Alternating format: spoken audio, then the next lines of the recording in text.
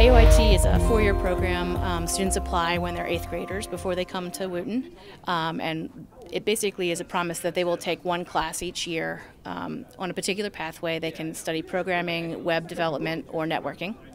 And then in addition to the coursework, we do things outside of school, outside of class, like mock interviews and field trips and competitions and those sort of things. So part of our goal for AOIT is to kind of prepare kids not only to go to college, because the majority of them will, but also to prepare for careers in technology.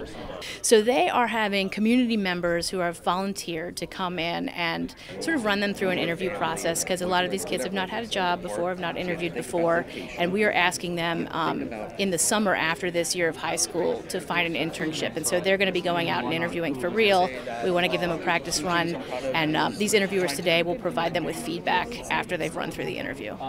Interviews are hard even for adults, so this will be, want to offer them this opportunity to try interviewing in a safe environment where they don't have to worry about what the implications are and get feedback from us. So we went, sat down with an interviewer, and he asked me a couple questions about my strengths, weaknesses, why I wanted the position, and then afterwards he ended our supposed mock interview and he gave me tips on what I did well, what I should improve on, and things like that.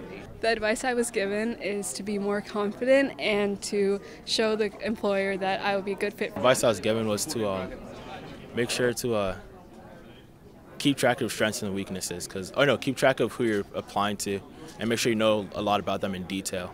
So we talked about not past my interview, we also talked about our goals in the future.